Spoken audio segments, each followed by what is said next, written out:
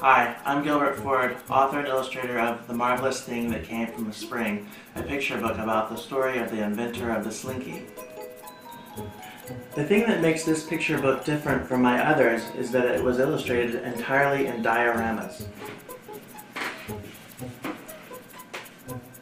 Before I started writing and illustrating books for kids, I designed and illustrated educational toys. I drew everything on the computer and then had it printed and die cut so that it could later be assembled into 3D objects by the children. When I began The Marvelous Thing That Came from a Spring, I used the same technique I had learned while designing the toys for this book. After the sketch was approved, I had to figure out how to transform a 2D illustration into a 3D diorama. First, I designed the houses in Adobe Illustrator that would be printed, cut out, and later assembled. After I designed the 3 houses and their folds, I exported the files to Photoshop and added the line work.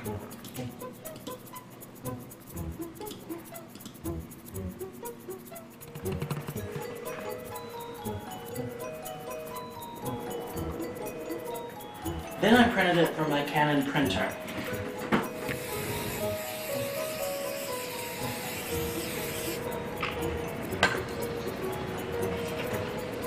Then I sprayed the print and mounted it onto Bristol board so that it would be strong enough to stand upright.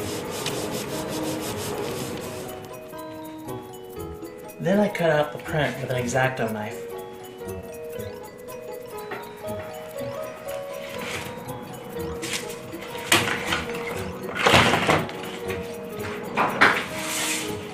Then I scored the flaps so that they would be easy to glue down by pressing lightly with the X-Acto knife.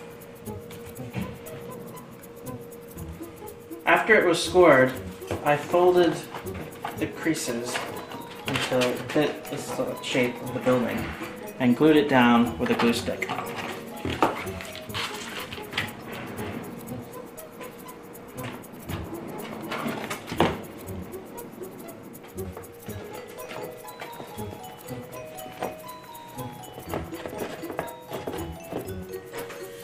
I found some washcloths that reminded me a little bit of grass, and I decided to incorporate that in the neighborhood.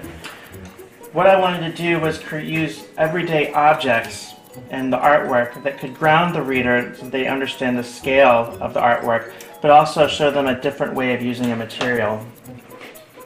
When I wasn't drawing, I would go to flea markets looking for old vintage toys. When I found these 2 cars, I knew they'd be perfect for the illustration I'm working on.